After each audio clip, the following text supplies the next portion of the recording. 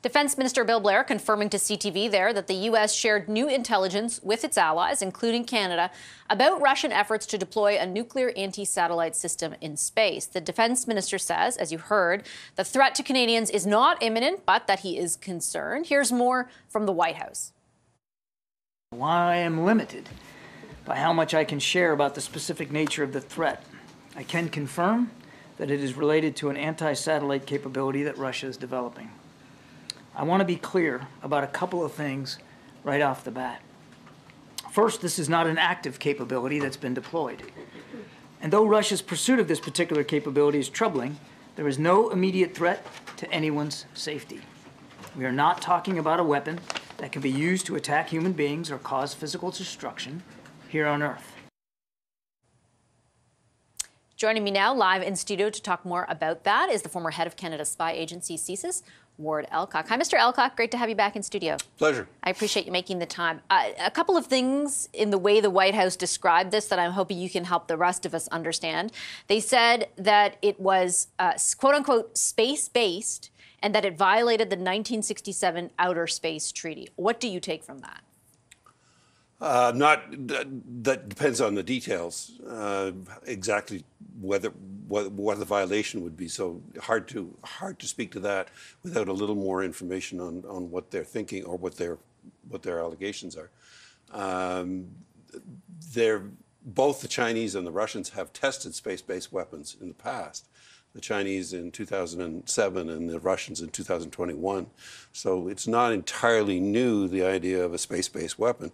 The Americans reacted pretty sharply to both of those tests in the past and saw them as at least not in the spirit of the treaty. Clearly, from the Russian point of view, having the capacity for a space-based weapon, given all of the things we depend upon that are in space these days, for military command and control, for communications, for a whole lot of things, for intelligence gathering, overhead imagery, and so on and so forth. All of those things, in some sense, are at risk once you start to have a space-based weapon that can actually disable your capabilities. So it would be serious if it were to be deployed. Right now, the White House says it's serious if it would be more serious if it were ever used or there were a threat of its being used. The fact that it has been deployed is worrying, but I think as people have said, it's not an imminent threat. I don't think Mr. Putin wants to go to war with anybody right at the moment beyond the war he's already put himself in. So clearly the Russians are trying to be prepared or be ready for whatever they want to do or whatever pressure they may face. But at the end of the day, is this a threat, an imminent threat? Probably not. How does that determination get made? I mean, you were the head of CSIS, but you were also the deputy minister for defense. How does a government like the White House or the Canadian government arrive at a conclusion that the threat is not imminent?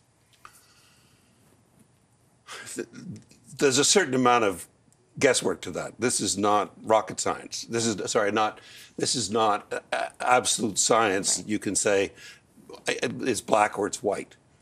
So there is an element of judgment in all of these things, which is part of it's a risk calculation, if you will. The reality is the Russians are not our friends. They are in fact our enemies.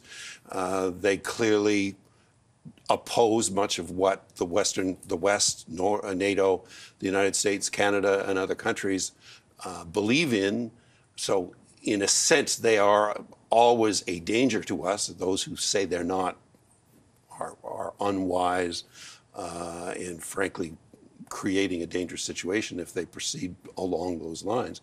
So the Russians are a danger to the extent that they build new weapons, and they've built some other new weapons. They've built a new torpedo. They've got a new hypersonic rocket and a number of other weapons they've built over the last while that Putin has trumpeted. So clearly they're continuing to try and build their arsenal so that they can either defend themselves from an attack or, if they wish, launch an attack on somebody else. The risk calculation is, are they likely to do it? How likely are they to do it? What are the challenges if they do it? Are we ready for them? Do we have a response? Can we make it so costly for them that they never go beyond simple deployment or contemplating deployment? Does it surprise you at all, given what you do know and what you do assess to be the threat already posed by Russia, that they would develop something like this? It's not a surprise that they would develop it. It's not a surprise that they would, as the Americans have suggested, go beyond the limits of the treaty. The Russians are hardly a trustworthy partner of any sort. Mr. Putin is a dictator of a proto-fascist regime. It's a dangerous country. It poses a danger to the West, poses a danger to us as part of the Western alliance.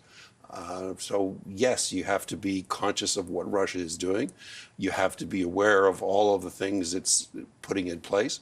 And I suspect the American intelligence is probably pretty good as to what has been deployed and what is there and what the level of threat is.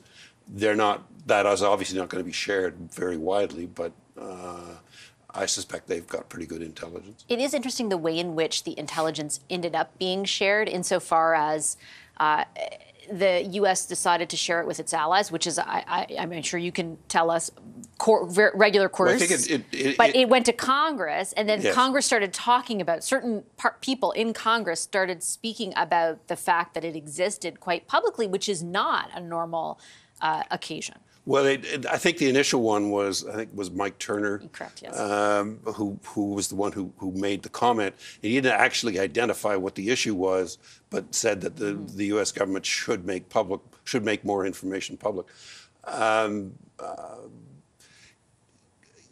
Some of that is probably down to the tensions between Democrats and Republicans in the U.S. legislature. Clearly, the right wing on the Republican side some have concerns about what the Russians are doing. Some don't, but a number of them still do. And he was anxious to get this out, whether it's as an imminent threat as, in a sense, his intervention suggested. It doesn't seem that that's the case, but it doesn't mean that it's wrong to have more information out there for people to be aware of what the issues are.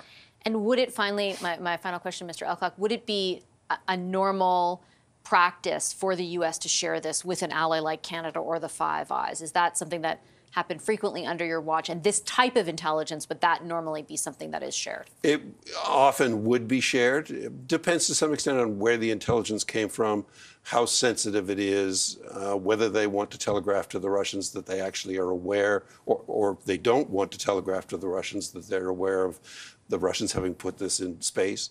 Do they want to hold it back for some reason? But usually these things would at some point be discussed between allies. So at some point we would have seen intelligence on this subject, as we have on others in the past. Okay, I'm going to leave it on that note. Mr. Elcock, thank you very much for your analysis this evening. I appreciate it. Ward Elcock is the former head of CSIS.